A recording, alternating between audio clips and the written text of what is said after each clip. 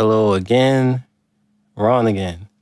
And in this video, we're going to talk about Transporter, the new FL Studio plugin that came out with, at the time of this recording, the latest update. So I decided to do something different for this video too. And I went through the manual and broke down everything. And what's hilarious, that is like the funniest thing, is like I spent the longest time trying to understand how the manual is written because it's a bit confusing. And then, like, directly after that, ImageLine posts their own video about it, explaining it simply. That's hilarious. But I'm still making this video anyway. So the purpose of this video is to explain how to use Transporter. So in this video, probably not many audio examples, but the benefit of it will be that if you're going through the instruction manual, it will explain each thing one thing at a time in order. So let's jump into it. Starting from the beginning, Transporter is a new plugin that you'll only get with the All Plugins edition of FL Studio if you were to upgrade. Otherwise, that means you have to buy it separately. Kind of like LuxVerb, there are some plugins that they sell that way, and a lot of the time you can use them in other DAWs. So the ones that come with like the Producer Edition and maybe the Signature Edition, at times, a lot of them are only for FL Studio. You can't use them anywhere else. But examples of things that you could use other places are like Maximus, LuxVerb, and most likely this. I haven't really checked. So in the beginning, the manual says this: Transporter is a real-time relooping effect that triggers loops based on transients detected in the incoming audio.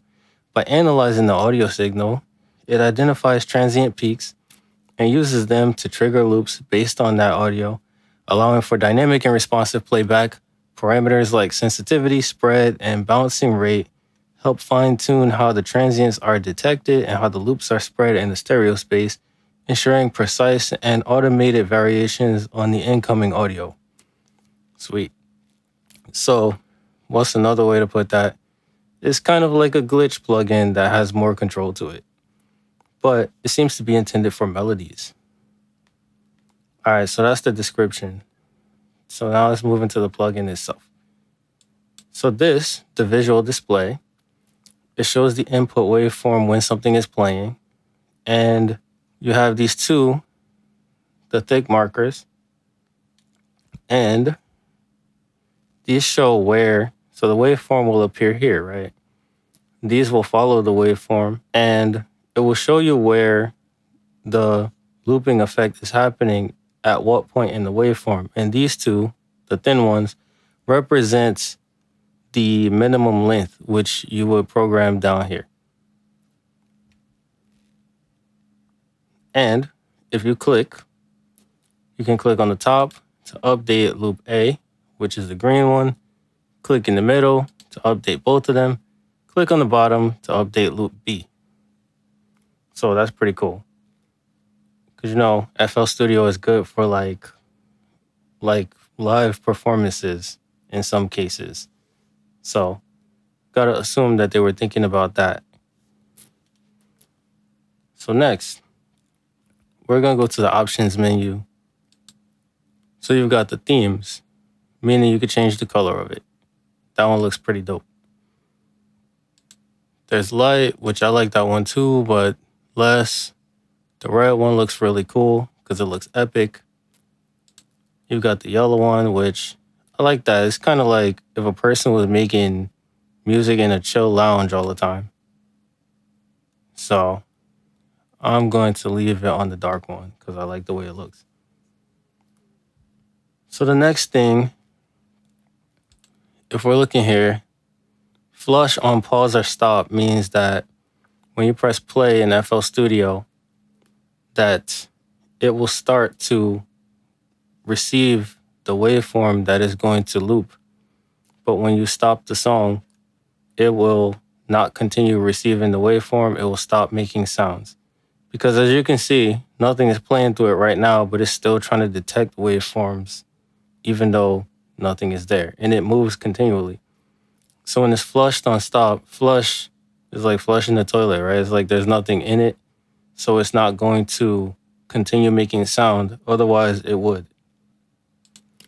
So the next part of it is look ahead. And this is something that, to my knowledge, I don't know if ImageLine explained it, but basically, it prevents clicks. So the easiest way to think of it is kind of like what it does is like when you want to prevent clicks, if you have audio and you're putting it to a video, then you put fade in and fade out. So that's what it does. And it does that really fast.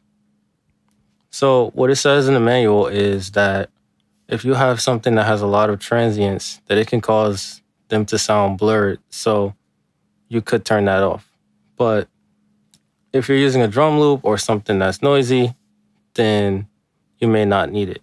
And the way that I understand this is like if you have a drum loop, then in theory, you have transients that are cleanly separated from one another.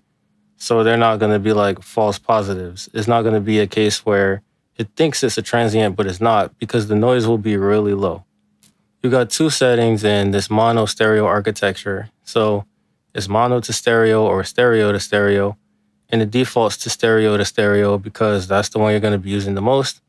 Mono to stereo happens in the event that you have something where it's like stereo, you want it to monoize it first, and then it's processed again as stereo. What would make sense to me to use that for is like say you have an input and it's old, so it only inputs on the left channel. I don't know. I can't think of actually a reason why you would need that. Like not offhand. But the stereo to stereo one, it just remains that like stereo audio is processing through the plugin the regular way. This is an interesting one too, because it sort of accounts for the thing that I was bringing up, where it's like you want to figure out if it's going to receive transients from the left channel, the right channel, or from both. And what it says basically is that left and right works most of the time, but you choose the one that's best suited because sometimes the transients might be louder on one part of the signal than the other. Like the left side of it could be louder than the right side of it. It could have more information.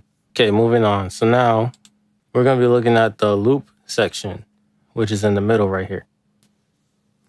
So starting with the minimum length.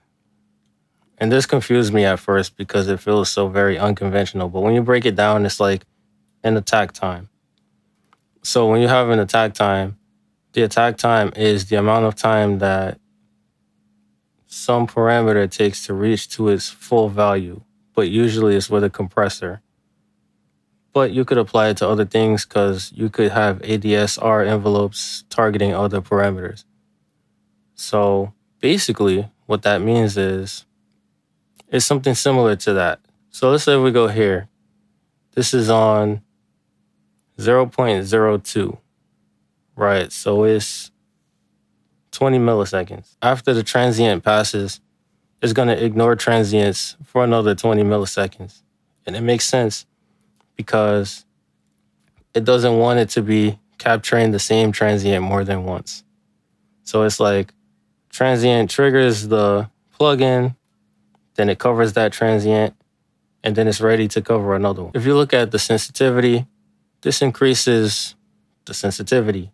Right? So it's like, how many of the transients is it going to try to capture and respond to? So if you have the maximum sensitivity and then you have the shortest minimum length, then you are capturing the most transients. But what it says is that those false positives is like if you have a sound like reverb or something like that, where it might spike at a certain point and it's not actually a transient, it could create a false positive situation. And that's an unwanted detection. So it will do something, it will detect something that you don't want it to. Next, you got the A to B ratio. And this is like, essentially, the way that I look at this is that B, you have these two loops, loop A and loop B, right?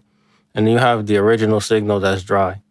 So loop A is always going to be the longer one because B is a ratio of it. So if this is 2, then loop B is half of the length.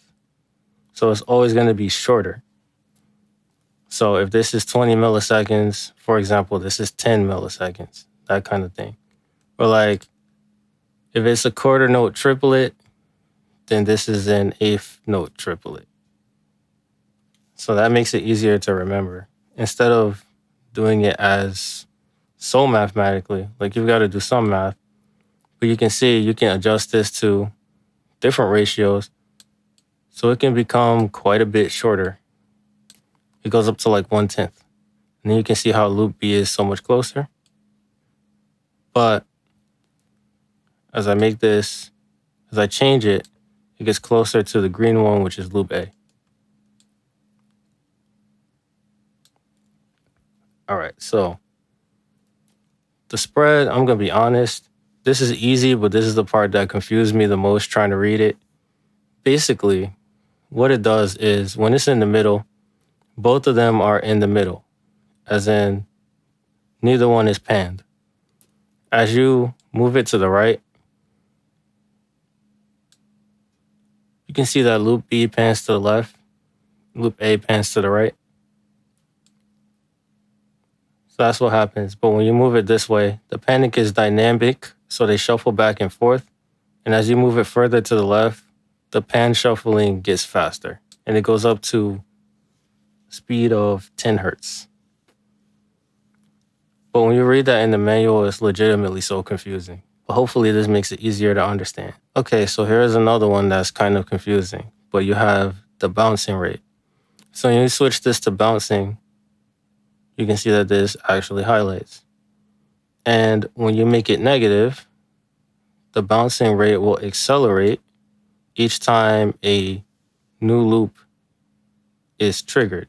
If you make it positive, it will decelerate.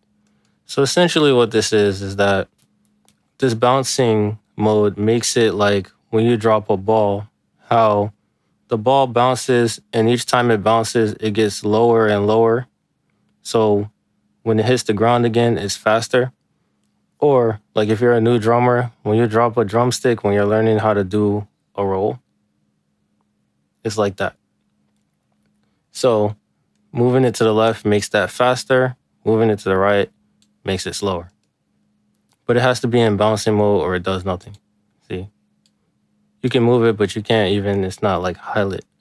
Okay, so the next section we're going to look at is bias. So starting from this part right here, probabilistic mode makes it more likely that when a new loop is triggering the plugin, that it's going to change randomly each time it loops. So it's going to have constantly varying sounds. Whereas deterministic makes it, you could think of it like you can kind of determine what it's going to sound like. It makes it more predictable. And it works better if you're automating the flush button when you have it in a beat as opposed to a live performance. So then, there's no surprises when you export the entire song. Moving on, we have reverse, which I think is one of the coolest functions that they added to this plugin. So it increases the probability that the output generated by the loop will reverse the sound instead of recreating it forward.